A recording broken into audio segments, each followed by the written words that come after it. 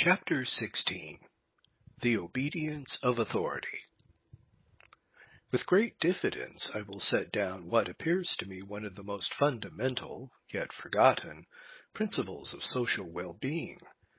The principle is drawn from two quotations from St. Thomas Aquinas. He says, "It is impossible for the commonweal to be well unless its citizens are good, at least those citizens on whom rests the government. But it is sufficient for the commonweal that others should have goodness enough to obey the command of their governors." The other quotation is, A man is bound to obey the secular powers insofar as the order of justice requires, and therefore, if these secular powers have a usurped and not a just authority, or B, if they command what is lawful, the subjects are not bound to obey them except by accident in order to avoid scandal. 1. From the second of these quotations it is seen that the sin of the subject is neither so great nor so dangerous as the sin of authority as authority, provided that the subjects have sufficient obedience to obey. With external obedience, the necessary minimum of all human commonalities is secured. Their internal attitude towards things in general, or towards authority, is not a grave menace to any but themselves. 2. It is otherwise with those who are in authority. In so far as these are superiors and not subjects, they are bound to obey and command rather than to follow and obey. For this reason, their personal lack of virtue is likely to have its effect on the commonweal. A spendthrift or sensual king may mean the ruin of his people. The amours of Henry VIII lost the Blessed Virgin Mary her dowry. If, as Plato suggests, the four cardinal virtues, prudence, justice, fortitude, and temperance, are as necessary for the state as for the citizen of the state, when they are especially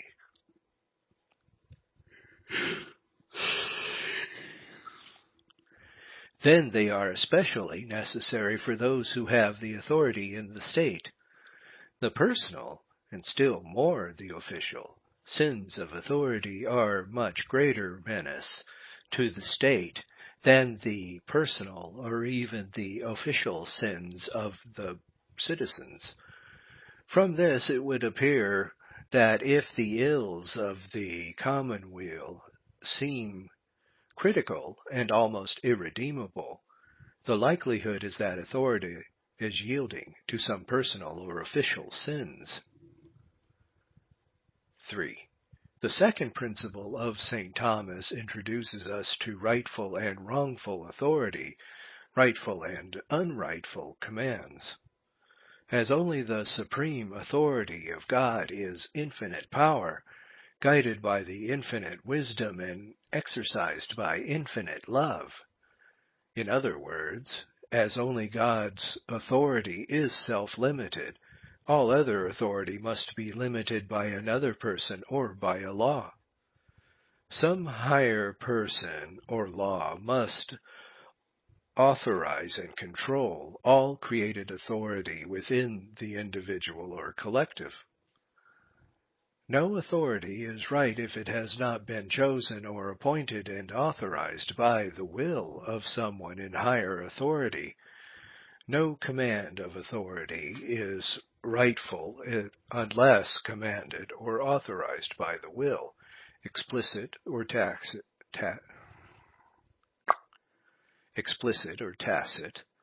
of some ultimate person or law. 4. From the following the momentous principle, which we may enunciate thus: no authority has the right to command unless in commanding it is itself obeying. In other words, authority can command obedience only when its an act of command is an act of obedience. This obedience of authority is perhaps wider than the obedience of the subject, because, as St. Thomas suggests, the commonweal is not greatly hurt where the citizens have at least sufficient obedience to obey those persons who have authority over them. But these persons who have authority in the commonwealth have a duty not merely to persons but to laws. They must know and keep the laws which govern themselves or safeguard the rights of their subjects. All this requires an attitude of obedience which is the most heroic, because it seems to be wholly self-determined and self-controlled. 5. But it may be urged that this is very dangerous doctrine to preach, seeing that much of the authority in the world and many of the commands are unrightful. The subjects, therefore, are largely absolved from the duty of obedience. But any public preaching of such a doctrine would mean the total overthrow of both of obedience and authority.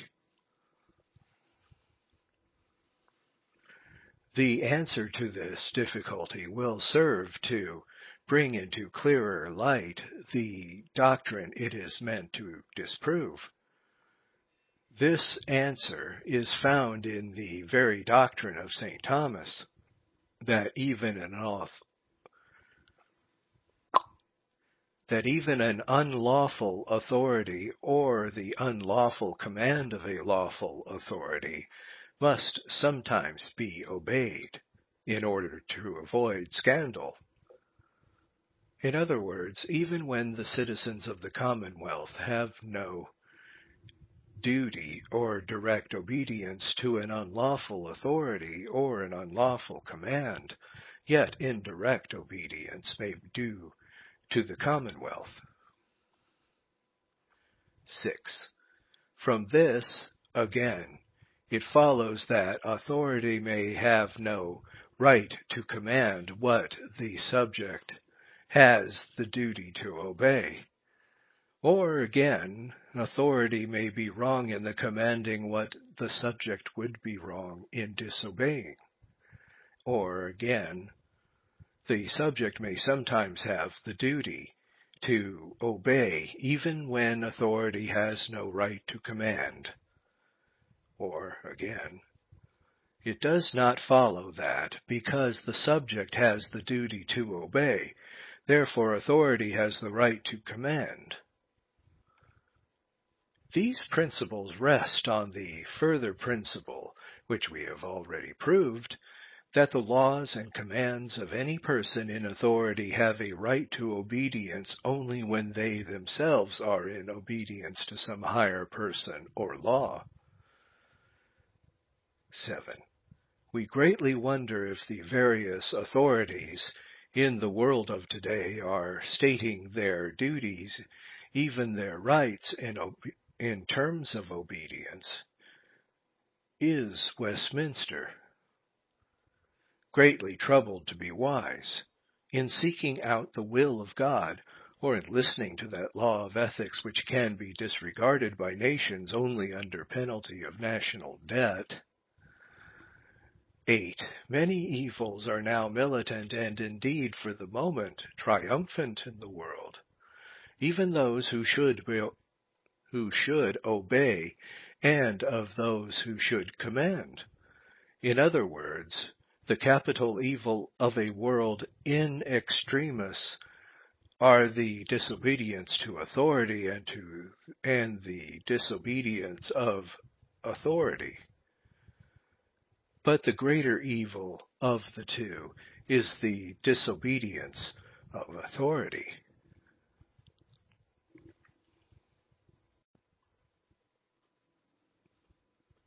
Chapter 17. The Order of Friars Preachers.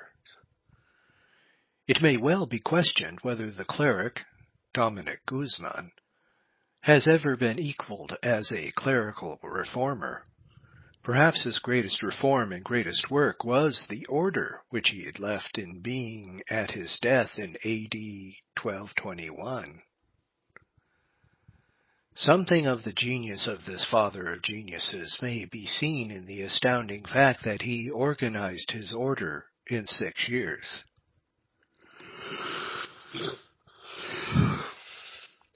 That his master organized his church in 3 years will always remain one of the greatest proof of his godhead. St. Dominic, in this, as in much else, followed his master with bewildering fidelity. Moreover, like his master, he left no written rule. He did not consign his thoughts to dead parchment.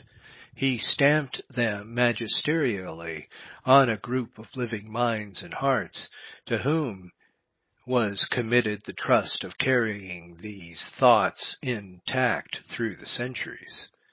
It was surely one of the greatest proofs of the Godhead of Jesus Christ that in a short 3 years he was able to affix forever on the minds of fishermen the transcendent ideas which have made the Catholic Church the chief phenomenon of every subsequent charity. St. Dominic was so frankly of his century, that so humbly self-diffident in matters of detail, that he legislated for all peoples in all time, not by a book, but by a chapter or parliament of his fellow friars. In this, again, he followed faithfully the Master who, though the word he left no new Bible, but an ecclesia or society of fellow men. The order of friars whom Dominic chose were given a name chosen by a pope. When Innocent III addressed St. Dominic and his friars as friars preachers, a new thing had been created in the church.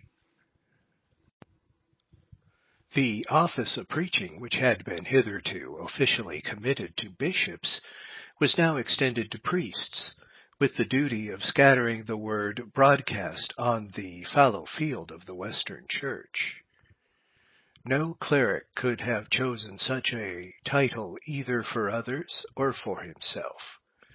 The name of preacher could be granted only by the Supreme Pontiff, who had authority under the divine commission to teach all nations unto the consummation of the world. The Church of St. Dominic's day was in danger, not through lack of good men, but through lack of apostles. St. Dominic, having been from his earliest childhood a cleric amongst clerics, instructed in all things of doctrine and liturgy, could not fail to realize the profound truth of the words, "Instruct thy son, and he shall refresh thee, and give delight to thy soul. When prophecy shall fail, the people shall be scattered abroad." Proverbs 29:17-18. He felt that the church is visible. He felt that the church is visible not so much by one of its 4 notes as in all 4. To be seen, it must not be merely apostolic and Catholic, it must also be apostolic. To insist on this fact was to challenge the opposition even of those in whom the note of holiness was most manifest. A few centuries have ever witnessed a more remarkable development that the external liturgical sanctity, which made the monasteries of the 12th and 13th centuries homes of almost laus perennis, unending prayer. It needed courage of an uncommon degree to challenge this official holiness as being, by its excesses, a hindrance to the work of harvesting souls. St. Dominic's ecclesiastical training and even his diplomatic training enabled him to bring back the apostolic life to its old supremacy in the Church without creating, for the most part, of any serious opposition. What befell his idea after his death is a vexed historical and ecclesiastical problem. St. Dominic's order of friars preachers was based on two principles. The first was that knowledge is good and ignorance evil. Knowledge can only accidentally become evil, and ignorance can only accidentally become good. Moreover, though, we are taught to adore God's attribute of humility and even of simplicity. A child of St. Dominic and a brother of St. Thomas denies that we have yet been asked to adore the divine ignorance. The second principle of St. Dominic's apostolate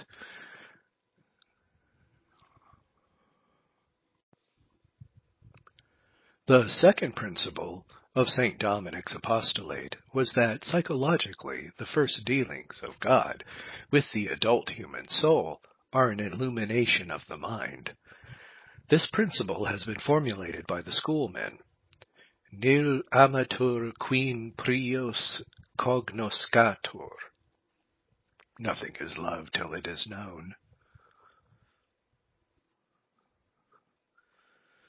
The first need of the Apostolic Church is for apostles who will advertise the human mind of the good tidings of great joy.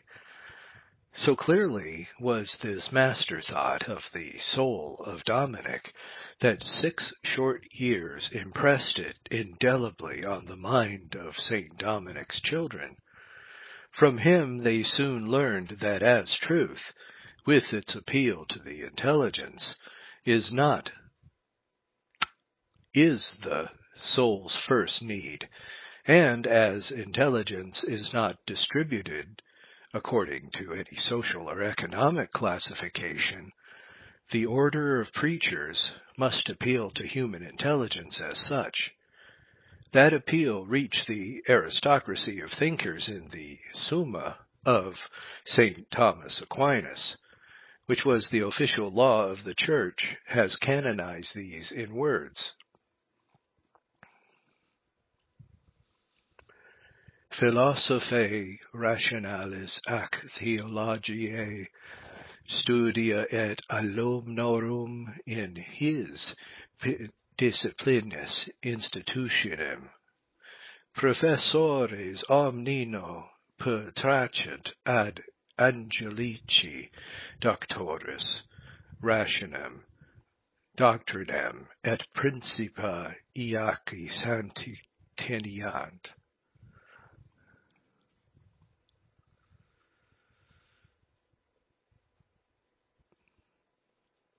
If the children of St. Dominic provide the aristocracy of thought with the strong meats of the Summa, the manifold democracy of the Church was given the milk of the Rosary. Pope Benedict XV, in his recent encyclical, Fausto Appetente, has recalled to the universal Church how deeply the Queen of Heaven loved her most devoted servant, that is, St. Dominic. May easily be seen from this that she employed him to teach the most holy rosary to the Church, the bride of her Son. Only after careful examination would the ordinary mind discover in the rosary an appeal to the intelligence of the simplest Catholic. Indeed, so simple does the rosary appear that, far from seeming to be an intelligible thing, It seems to be only a senseless gabble. Yet its recitation is at once such a union of vocal and mental prayer as to appear to other critics too intellectual. Moreover,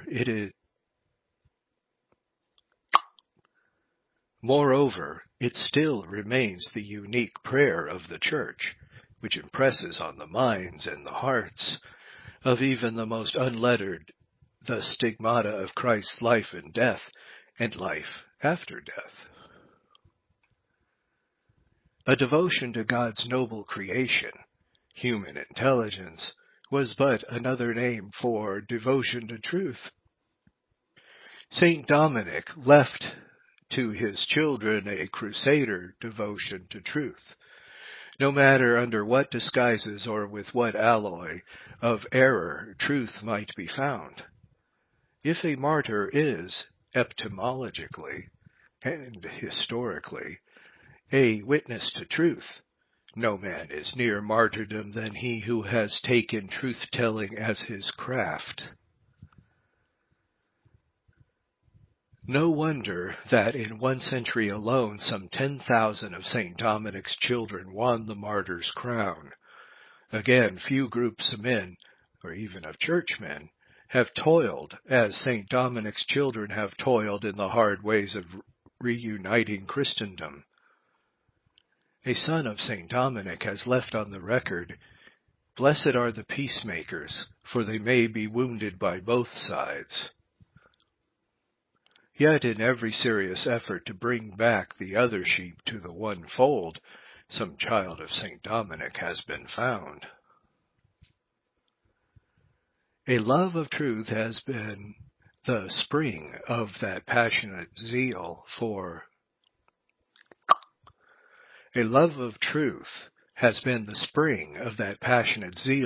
social rightness, which has given us Savonarola and Las Casas.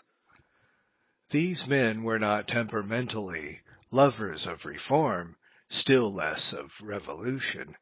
They were, above all else, children of St. Dominic who, after having caught some of his devotion to truth, essayed in the hard task of applying it to the social injustice which had hardened it into a pharisaical tradition.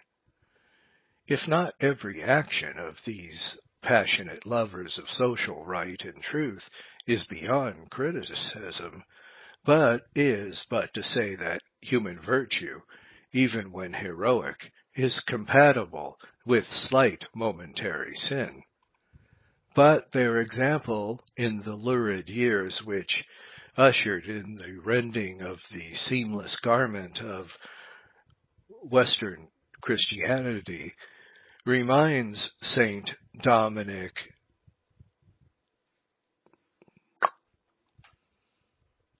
the seamless garment of Western Christianity reminds St. Dominic's children of today that at risk of scorn or death, the sinking world must again be saved by men dedicated to truth. Lastly, the mystical life, which is essentially concerned with the contemplation of this truth, has flourished amidst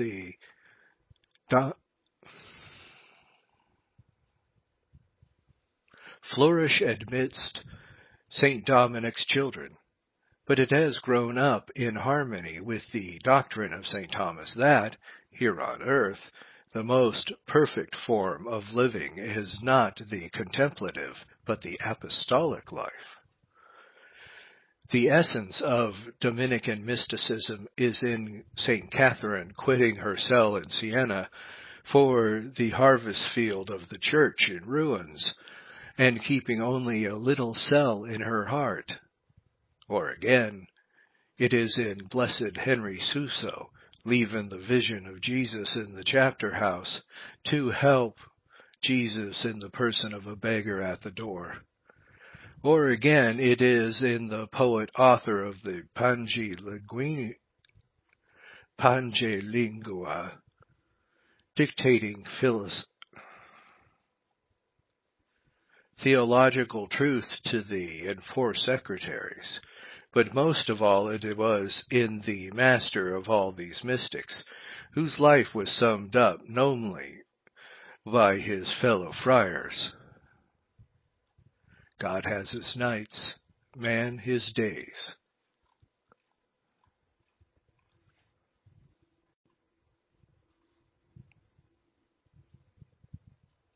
Chapter 18. The Friar Preachers at Oxford. When the young Spaniard, William of Montferrat, had met his fellow countryman, Dominic Guzman, at the house of Cardinal Ugolini Conte, afterwards Pope Gregory IX had taken to love him. He talked over a plan of life with Europe's most experienced apostle. He tells his own sworn witness after his master's death, and tells the story.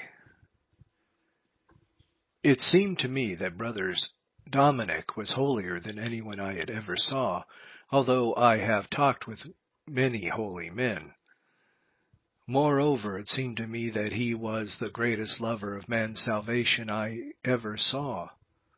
That same year I went to Paris to learn theology, because first I had promised and agreed with him that after I had learned theology for 2 years, and he had settled his brethren in the order, we should both go to convert the pagans in Persia and other parts of the Southland. The Spirit that sent a little group of friars preachers to Oxford on Sunday, August 15th, 1221, is in this story of the young man who the apostle of the West was training to be an apostle of the South. Surely a new spirit was abroad when the man who was wearing himself out in the harvest field of Europe prepared his follower for work amongst the pagans by sending him to the most renowned university in the world.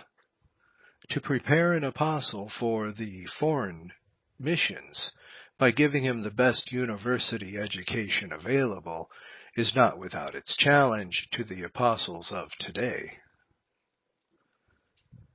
It is characteristic of the medieval love of anonymity that we know neither the name or nationality of the little band of friars preachers who entered England's most famous university with apostolic designs for the conversion of England. Saint Dominic, who had himself planned the enterprise and chosen a band of adventurers, had made choice of Oxford with something like prophetic insight. Years of apostleship in Languedoc had shown him how a people with tradition of faith reaching back through centuries could spiritually die through the lack of teaching, as the sturdiest tree will sometimes wither through the one prolonged drought. Whatever may be said of the 14th and 15th century, it seems undeniable that the 12th and early 13th centuries were not conspicuous for the learning of the clergy or for the plentifulness of the spoken word of God. To those of us who are accustomed to the modern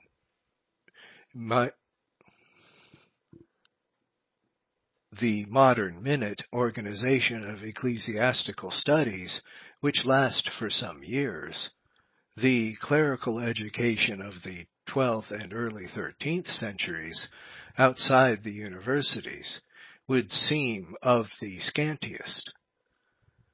To raise the level of priestly education and thereby to raise the level of parochial education, St. Dominic saw to be the main defense against the oncoming Reformation. Oxford may be proud of having probably given the friar preachers their first teacher. At Toulouse, when St. Dominic took his first 6 friars to hear theology, the professor was no other than the Englishman Alexander Stravinsby, late professor of theology at Bologna. Stravinsby, consecrated by Honorius III, Bishop of Lichfield, was one of that group of great prelates who welcomed the new spirit brought into the land by the children of St. Dominic.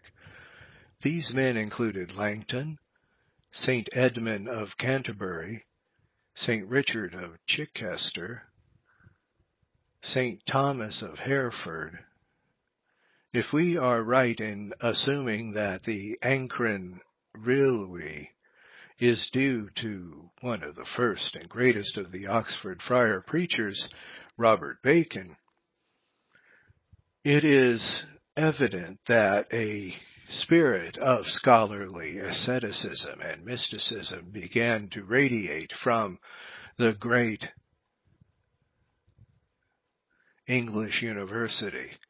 Moreover, if, with Edmund Bishop, we accept the St. Edmund of Abingdon, and not St. Osmund as the mastermind that definitely remodeled the Sarum rite, we are probably not far from the truth in associating St. Edmund's work with the liturgical revival, which has left us the rite of the friar preachers. The coming of the friars preachers to Oxford began the growth of that collegiate system, which still gives the 2 great English universities a place apart. Moreover, the example of the friars, who offered to their novices the advantage of university education, was quickly followed by the Benedictines of South and North, the Carmelites, and later by the Cistercians. John of St. Giles,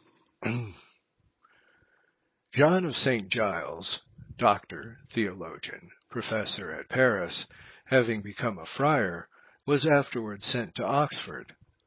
So great was his reputation that he was allowed to add a 2nd chair to theology.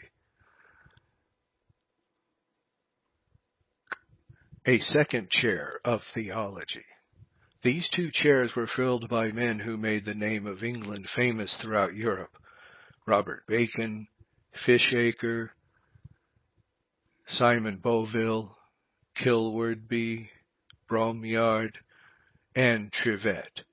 Claypole and Hotham are names of note at a time when the level of English theology was at its highest.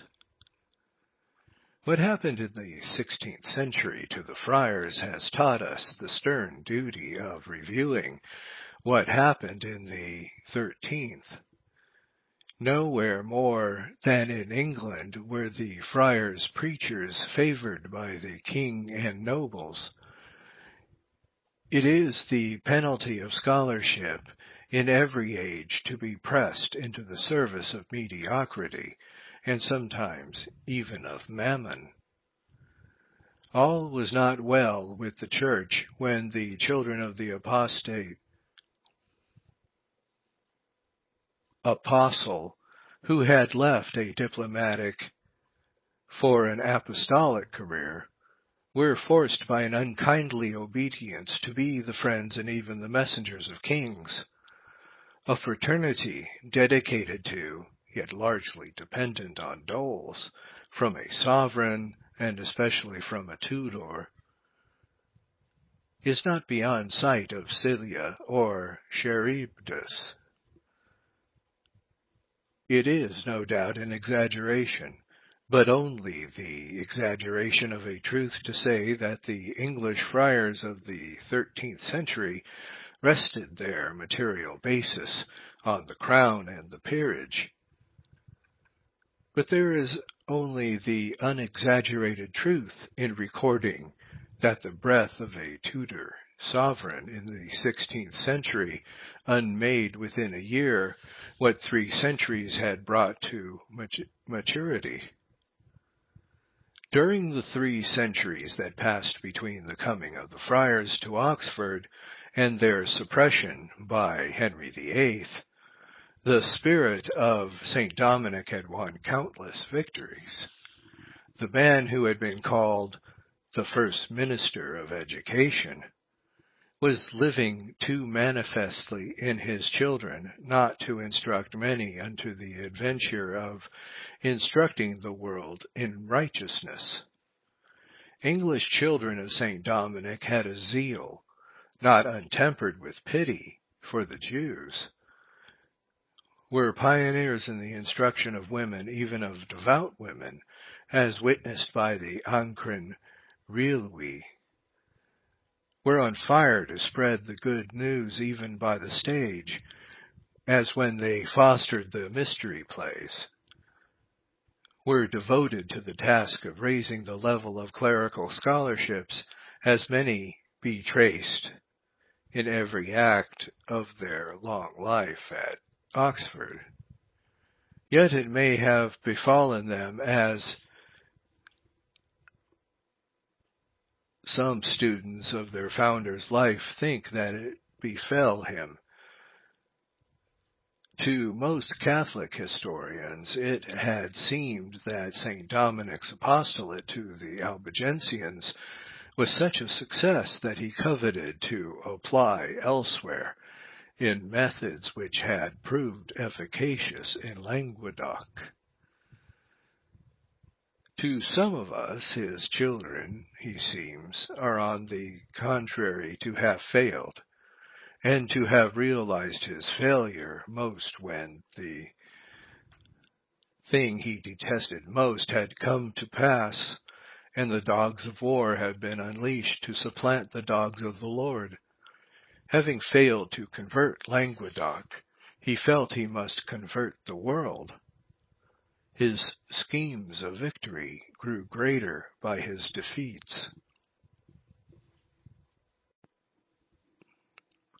There are still some of his children, perhaps even here in England, who are only lifted up to hope by the thought that this little band of 13 friar preachers, who brought into Oxford the fire they had borrowed from their father's torch, failed in their effort to enkindle the land.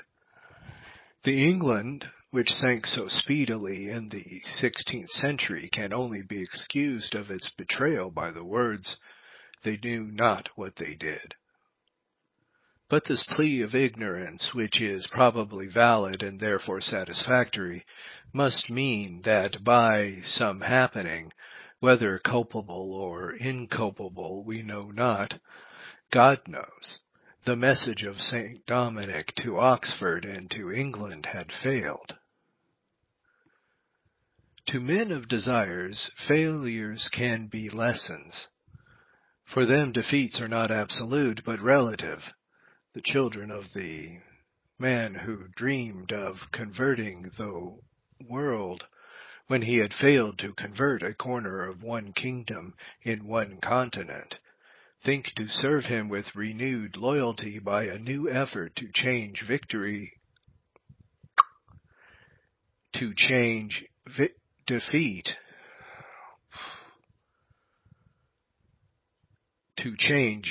defeat into victory in the home of lost causes.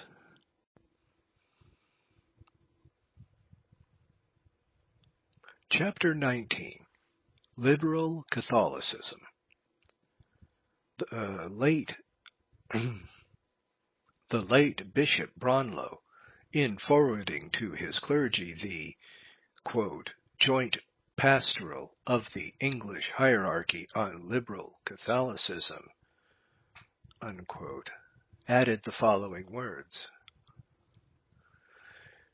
Is it possible that the term liberal Catholic may be misunderstood by some and be supposed to be equivalent to Catholic liberal, and the pastoral may thus be supposed to strike at Catholics who are liberal in politics, Nothing could be further from the minds of the bishops, for the Catholic Church has among her most faithful children persons of every political party, and there are Catholic liberals who are quite as loyal and devout members of the Church as Catholic conservatives. There is a propensity in human nature which prompts us to apply ecclesiastic censures to other people. Instead of taking the warnings home to ourselves, the faithful cannot be too much on their guard against imbibing the poison of liberal Catholicism, but they should be equally careful to abstain from stigmatizing others as liberal Catholics, who may be as loyal to the Church as themselves. January 1st, 1901.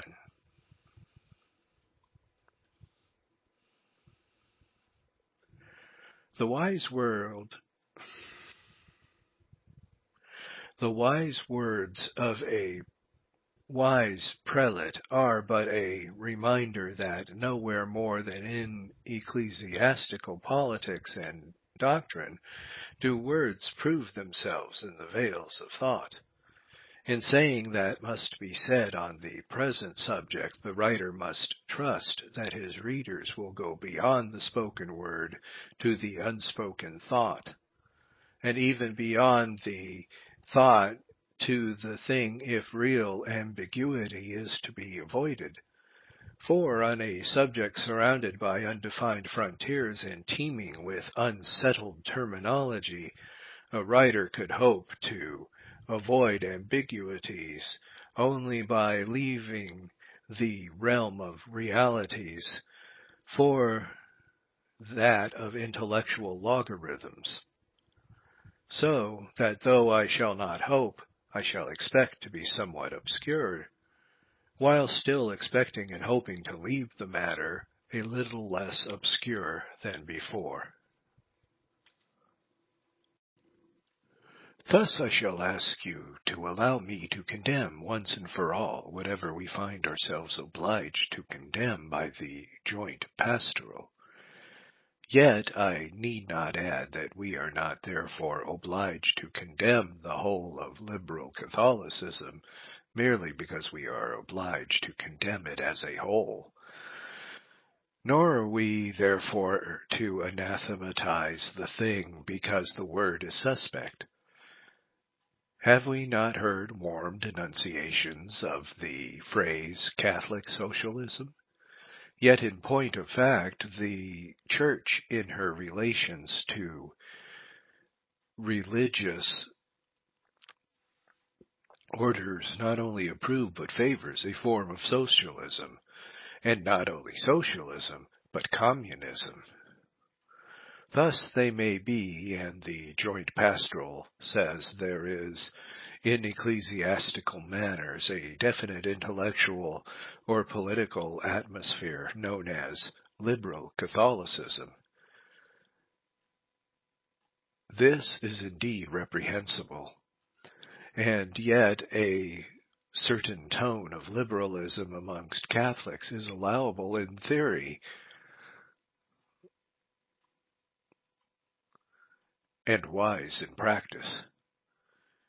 It may help us to clear the matter in hand if we begin by distinguishing two spheres of liberalism, such as the speculative and the practical, the sphere of thought and the sphere of action, the sphere of culture and the sphere of politics. A man may be liberal in one and a reactionary in the other. Thinkers are not necessarily statesmen, nor are there many prime ministers who could write or perhaps appreciate the foundations of belief. In ecclesiastical affairs, a Catholic may be liberal to excess in matters of thought, and medieval beyond endurance in matters of policy. Yet again, boldness in ecclesiastical policy is not necessarily the outcome of originality in thought. A safe secretary of the Index might play havoc with the propaganda. A broad-minded canon penitentiary might almost strangle the Holy Office. St. Thomas Aquinas was never elected prior. St. Gregory and St. Leo are the only doctors to wear the tiara. Plato's ideal of statesmen philosophers, viewed historically, has remained one of the most foolish dreams of one of the wisest men. So far removed is his sphere indeed from the sphere of thought. Another distinction is of hardly less practical importance. Liberal Catholics of the exaggerated type are not confined to the laity, just as it is naive anthropomorphism that adjusts the categories of the Church and the world by identifying the Church with clerics and the world with laics, or with reigning dynasty, so it is the same immature thinking that identifies liberalism with the lay minds and conservatism with the clerical. For although it may be true to say that somewhat indefinite thing, the world cannot flow into the mere abstract church, still our blessed Lord's own gracious parables lead us to expect tares in the broad concrete field and fruitless branches on the wide-spreading concrete tree of the church. False liberalism is not a parasite of the mere lay mind. It has no prejudices against clerics. Indeed, if we take the heresiarchs such as Arius, Nestorius, Eutyches, and the rest to be classical examples of the liberalism we would condemn, it is regrettable to find that they are not laymen. Most of the wrong thinking from which the Church has suffered has come from clerics. And, as a class, we are tolerable to our Master, because in spite of the grievous hurt we have done, He has commissioned us to be the salt of the earth. The very greatness of our missions and our powers has brought about the evil we have wrought. For all power, wherever found, is power for evil as well as for good. And the greater the power, the greater the evil. A definition of liberal Catholicism, either of the sound or unsound type, will hardly be expected from one to whom, in both of its forms, it appears rather as an attitude than an opinion. To the true liberal Catholic, false liberalism is something a little less intolerable than heresy, and a little more dangerous than schism. For, as the Ancrin will really observes, quote, a foe that seems a friend is a traitor beyond all traitors, close quote. And it not seldom happens that the severe sentence passed by the true liberal upon false liberalism is passed in turn upon the true liberal by those who repudiate both the name and the reality of liberalism. Liberalism is sometimes so defined as to be synonymous with that definite mentality, to quote a phrase of Fonsegrive,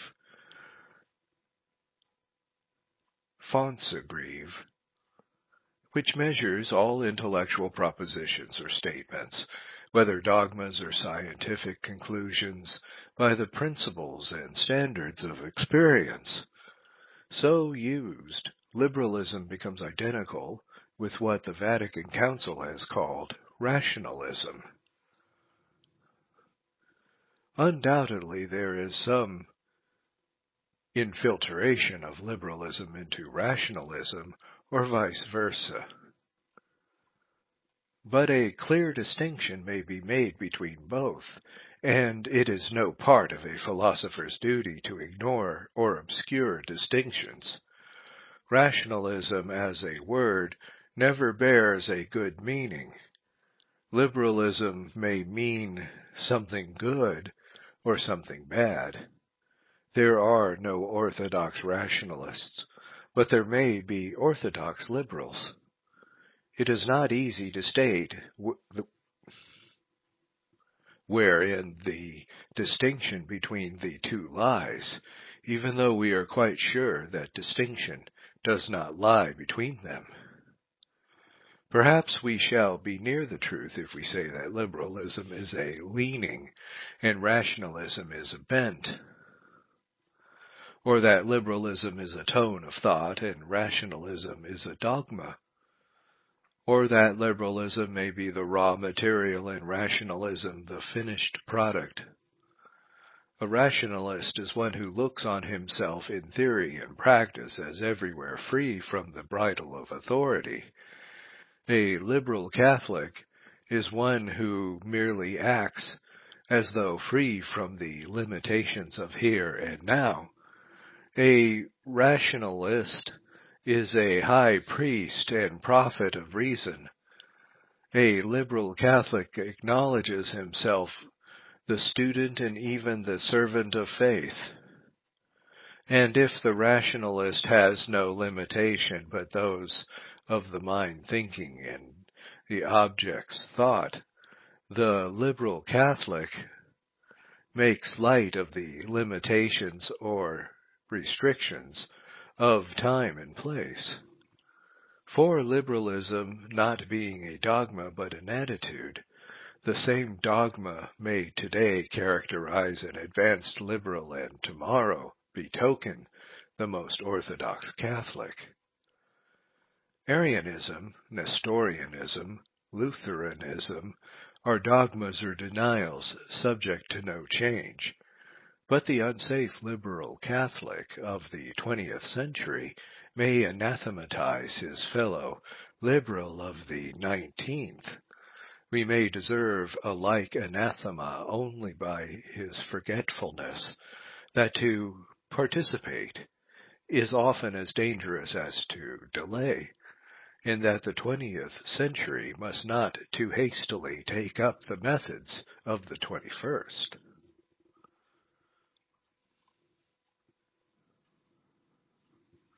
This leads us to one of the chief elements of liberalism, false and true. A true liberal is a true loyalist, but his loyalty is to the Church's future no less than to its past. He does not look on today as the tomb of yesterday, but as the womb for tomorrow.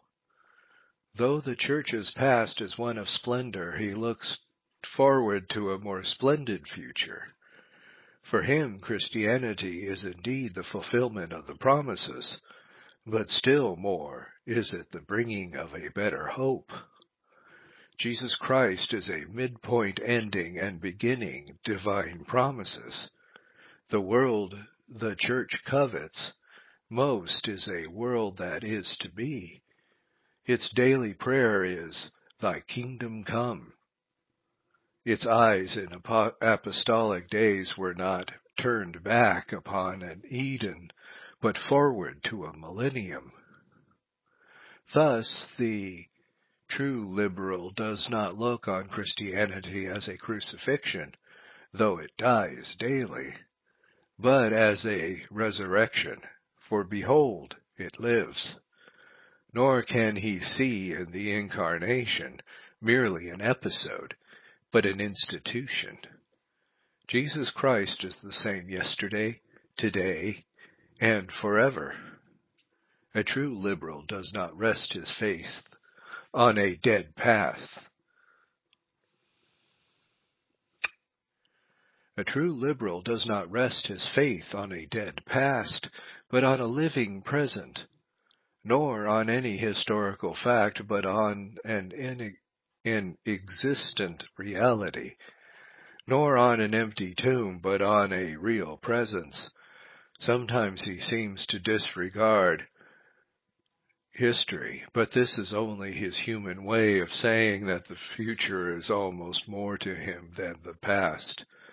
He is impatient when a certain class of Catholics boast of their loyalty, whereby expressing a mere sentiment for what has been, as though loyalty, like memory, was only retrospective.